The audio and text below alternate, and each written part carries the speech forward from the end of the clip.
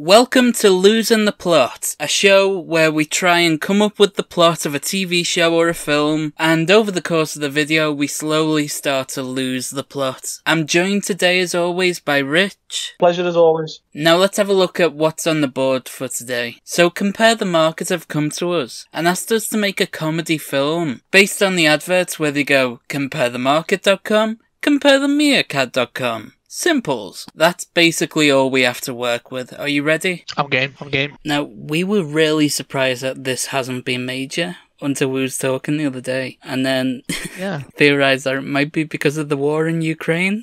It's like, it's not the perfect time. It's held it up. Yeah, it's not the perfect time to promote Russian characters.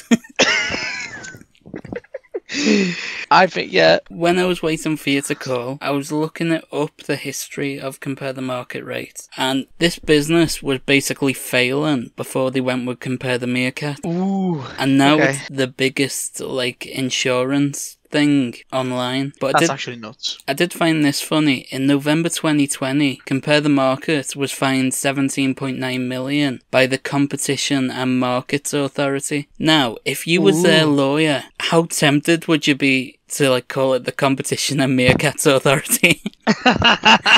You'd absolutely be dying to do that. Maybe that's why we're not lawyers though, because we'd just be like, oh come on, I've got to use that Meerkat joke. Yeah, we'd be looking to the jury as if they're the camera. We're Jim.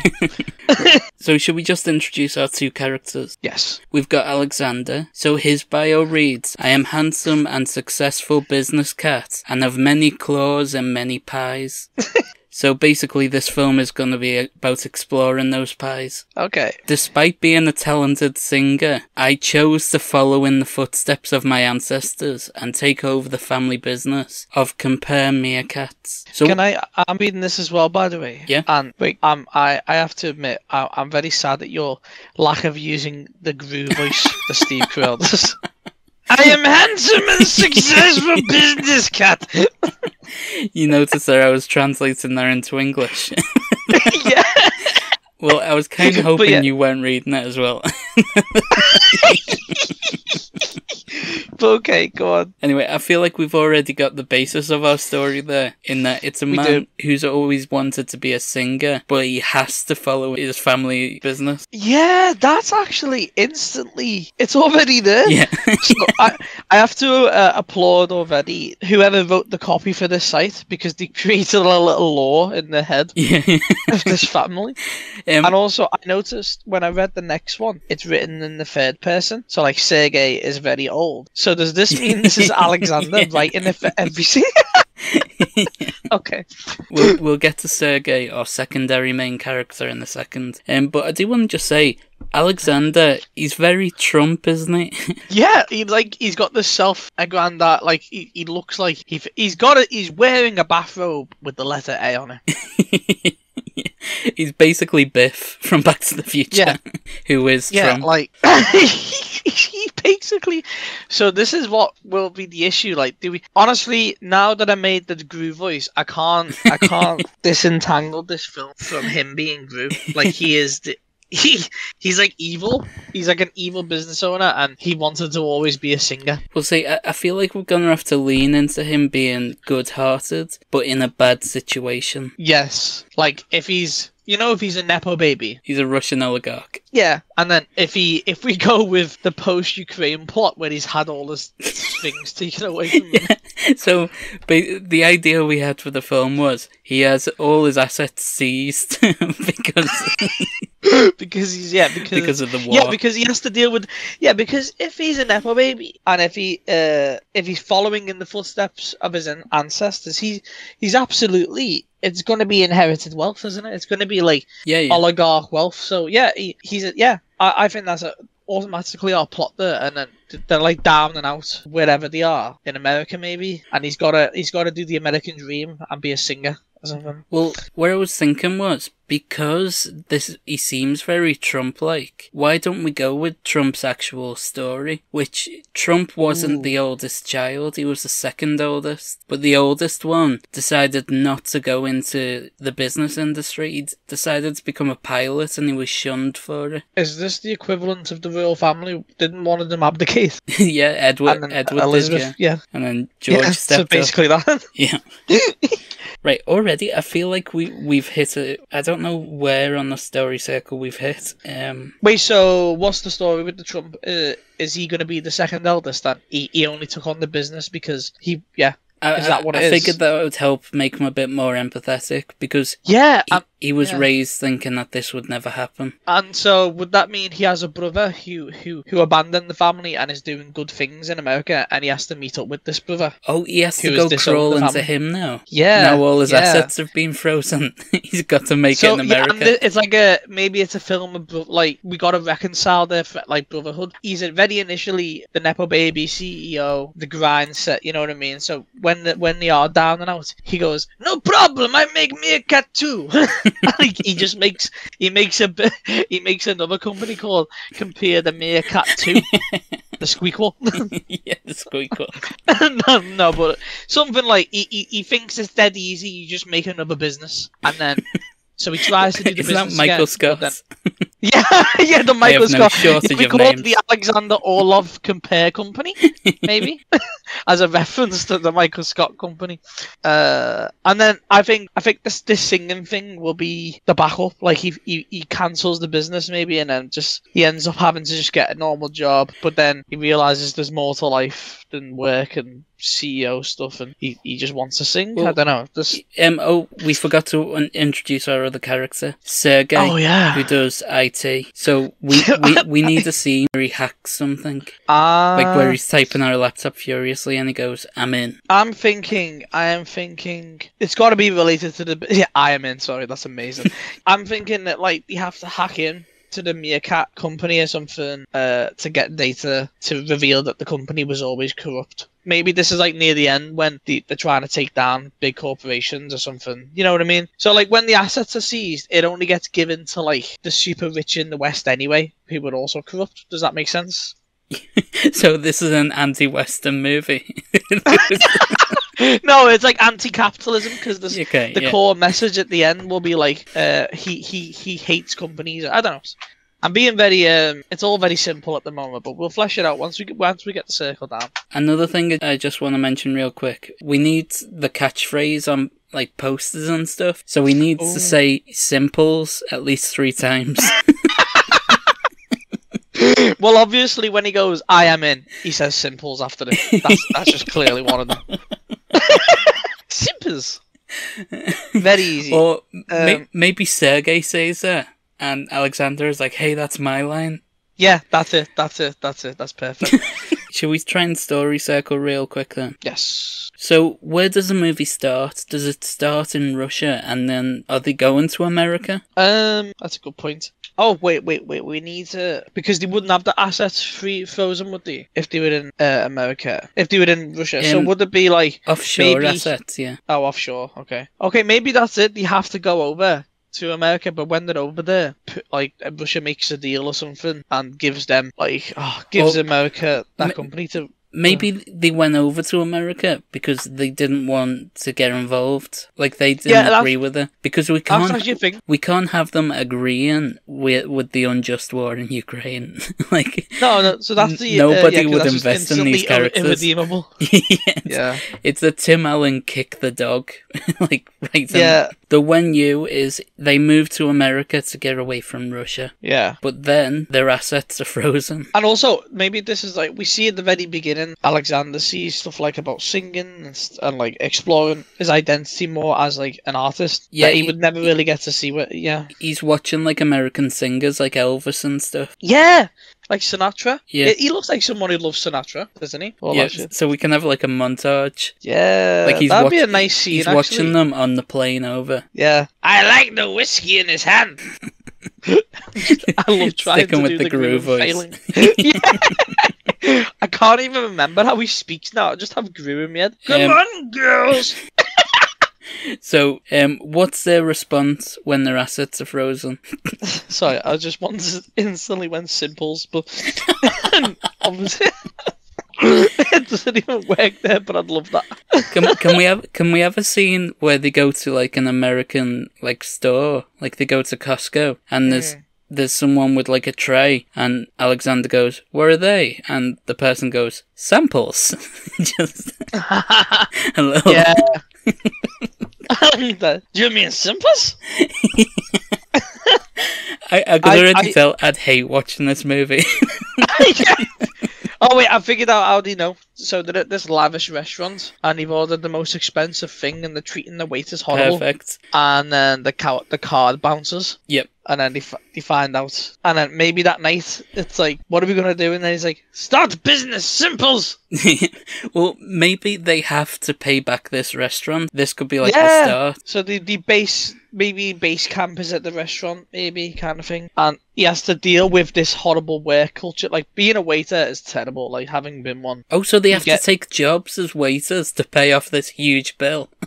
Yeah, that's it. And then this is when he gets in touch with his brother, maybe, like after he's struggling with the weight. So that's a bit that'll probably be like, I don't know, first act stuff, I reckon, near the end. Okay, go on. I'd say we go search, or maybe search as something else, and then find is he goes to his brother, he humbles himself and gets back in touch with him because he's in a desperate situation. Yeah, okay, maybe the brother covers some of the cost but not all of it, and then they have to get the job, but that gets them in touch with the brother. Well, I'd say the restaurant just say either you wait tables or we call the police. So, but they have such a huge bill, like the job lasts for the entire, like they keep having to come back and do another shift. Yeah, like they just actually work there now because of it. Yeah. So where are they gonna search? How are they gonna try and get that money back? Or are they gonna try and get that money back, or are they gonna try and make more money? I think, this is where I think, like, he has to think, this is America, this is land of business. Like, he like goes to open a job. He goes to open a business, like, what's the business idea? And he goes, like, they try and do insurance, but maybe the license has been revoked because of the asset flip. So then, sorry. What if, like, they try and go into insurance, but they're asked about the previous cases, and we do like a Forrest Gump situation where it shows them throughout history always backing the wrong like horse. Yes. We see them, they give Stalin life insurance 2 days before he's found dead. Yeah. They give insurance to a bus company who are going to go all throughout Germany, like the day before the Berlin Wall goes up, stuff like that. And then maybe the final one is like the dad, or like going, a grand name, the Titanic, that'll never fail. Yeah, that's perfect. So like they don't because Compare the Market doesn't like give you insurance, does it? It lets you see over it. Yeah. So that they go, and then like you have to. So is that the joke? Like halfway, like you have to stop giving in the insurance and just let people find different insurance so they're not culpable. Yeah, that's why they're successful. They're literally just middlemen. The more I think about it, it's like it's like the worst company ever. You're just making it more expensive for yourself. Yeah. I love that Forrest Gump-esque scene ending with the dad going the Titanic. That'll never fail. And just a big stamp and it just says Titanic. A grand name, that is. Oh, I see there's a bit of Greek with the Titans. But, so yeah, maybe he can't get out of the idea of Compare. So he's like, what about Compare the fast food? So you make an app. Just like Compare the fast food. You can't even buy it. It like links you to that website to buy the food. It like links you to you just eat or something. So it's like utterly pointless. All his ideas are just Compare. He's just the worst businessman.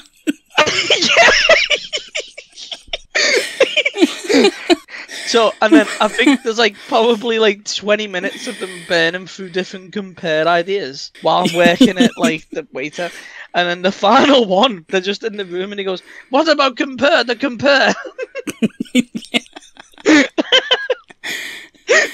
Yeah. And then Sergey's like, "We have no more runway. We need an idea." Oh. Compare the compare. I was like, "What are you comparing?" He's just so desperate. Oh, I love that. Right. Yeah, hey, so he's making apps. It's Sergey. Sergey's making apps. Yeah. Okay, there we go. And then it's at the compare one where Sergey goes, "No, this is fucking dumb. We need an idea." You're right. And then do we like? I think maybe his brother is like actually a small business owner. Yeah. What do you think? So he's actually a decent business owner, but like he's not in an unhealthy corporate. Yeah, and it'd be something will. like unique, like a business he was interested in. Yeah, maybe he makes like artisanal Etsy can't, you know what I mean? Like he's actually being artistic and selling it, etc. Maybe he makes those ships that are in like glass bottles. I actually like that. Yeah, that seems something that's like someone from a really rich background would do. But like, yeah, no, I like that. That's actually sick. Alexander walking around his store, and he's always holding two next to each other, and his brother asked him why he keeps doing that. He just went, "I compare."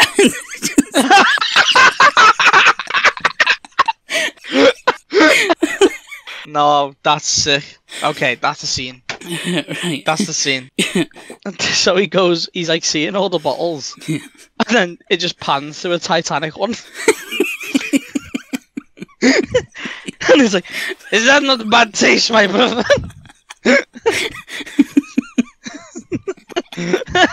Oh, maybe that would be a bit of character building, actually. Maybe there's a bunch of, like, failed insurance boats or something. It's just like the brother's been making them out of, like, spite.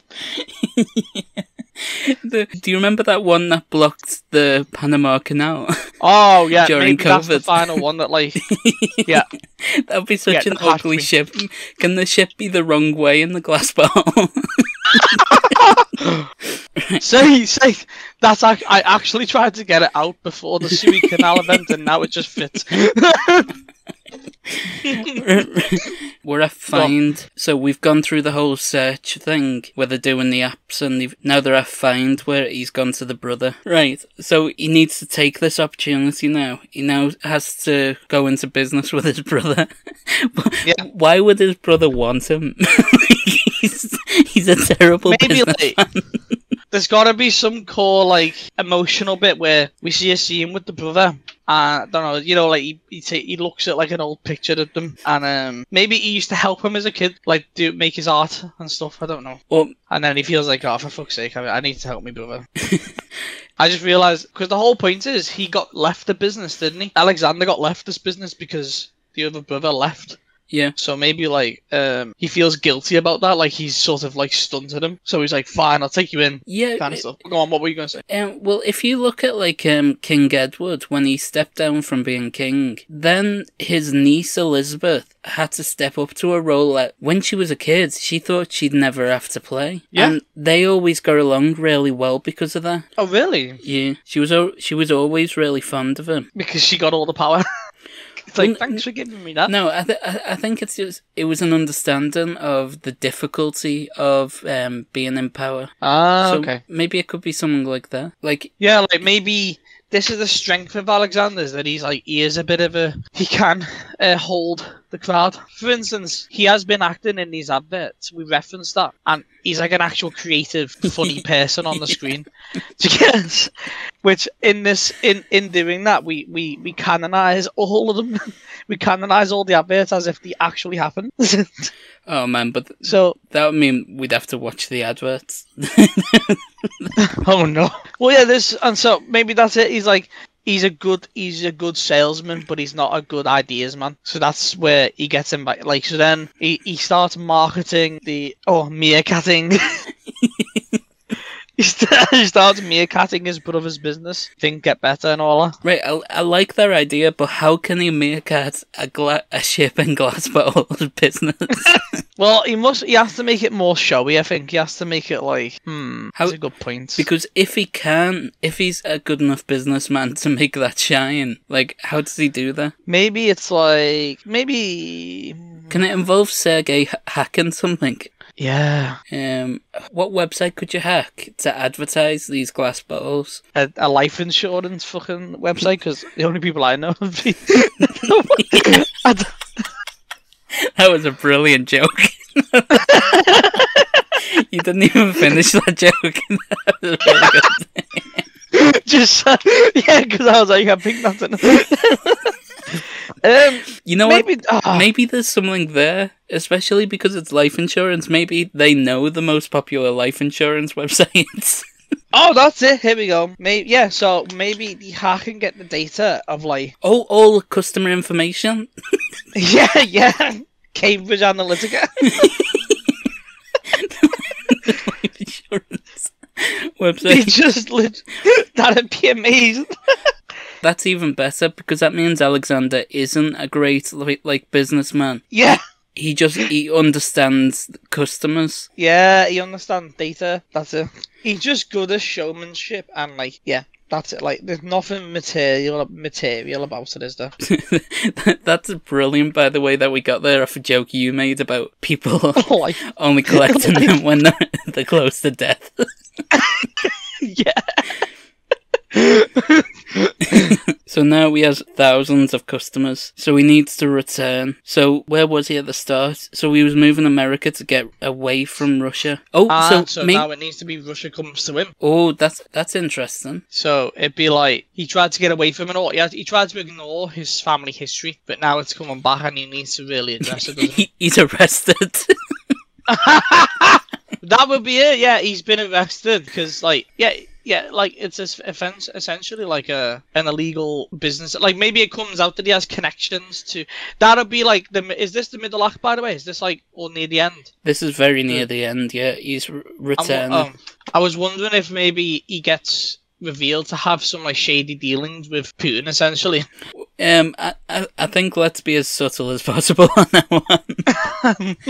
Maybe it's just because his assets have been frozen, he's not meant to be doing business in America. So then he gets sent home? I don't know, because he's got to... I kind of feel like his journey has been about not only being in America, but embracing America, because when he comes here, he thinks he's going to have millions and live differently to everyone else. Yeah. So what would you say return is? Russia returns to him. I think it has to be, he has to acknowledge what he's done, or like, what he's been complicit in, and something his family heritage. So maybe that means he gives up his part in his brother's business and says, "My brother's perfect, I am not," or something like that. There's like an emotional cord of like, I like it, yeah, and that can be the change. Yeah, my brother is perfect, I am not. It's simples. Oh yeah, we need a simples joke to end on. You have to say something like, I reckon he says something actually genuinely sort of low-key wise, but then ends it with the simples. Or if he's asked like a really heavy question. Yeah. Like maybe the brother says, "How did you do it?" And he's like, "Do what?" And he's like, "How did you like bear that weight? How did you do what I could never do?" And he just goes, "Simples." Yes. And they do like a smile to each other. Yes. So we need like the B plot all the way through this for him to start getting into singing more. So maybe and by the way, maybe he creates a jingle for this bottled ship thing. Yep. Solid idea, yeah. Creates a jingle, gets more showy. He will obviously have connections and advertisements in America and stuff like that.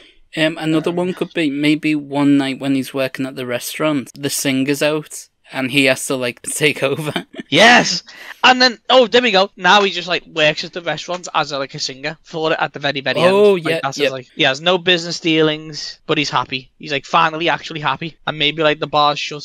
but he gets to like keep people. Yes, it's like him, Sergei's brother, and they have like a little stay behind, and then that's when it's like finally him and his brother, and they have that emotional talk about the business, blah blah, and then he says that question: "How did you do it?" Just so we can envision it properly, can you do like a verse of a Sinatra song in the groove voice?